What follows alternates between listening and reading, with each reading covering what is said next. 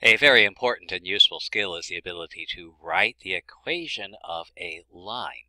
And this goes back to a fundamental idea. An important skill for success in mathematics is learning how to navigate this transition between algebra and geometry. And this doesn't mean having passed geometry go to take algebra, but really it means being able to convert an idea in algebra to an idea in geometry, or an idea in geometry to an idea in algebra.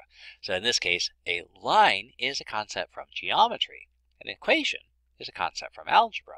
And when we go back and forth between the equation of a line and the graph of a line, we're navigating this transition.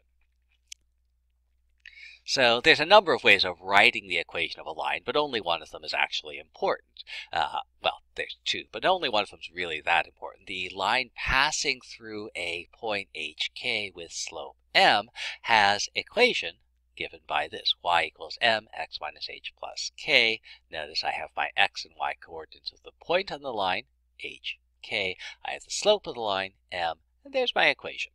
And I don't really need to know anything else about how to write the equation of a line, because every other way of writing the equation for a line comes back to this one. So, for example, let's write the equation of the line passing through the point 5, 3 with slope negative 1/3. So again, I can write down the equation. I have the line passing through the point hk with slope m. I can write down the equation.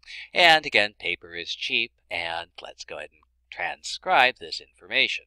So now I have the equation, and now I can compare what I want to get with what I have.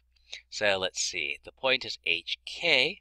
Here's the actual point, so that says that h is the same as 5. So I'll go ahead and start substituting those in. H is 5. That's my x coordinate of the point, so I'll substitute that in. K, that's the y coordinate of the point. That's going to be 3. So I'll substitute that in. And then m, that's my slope. M, the slope, is negative 1/3. I'll substitute that in, and there's my equation of a line.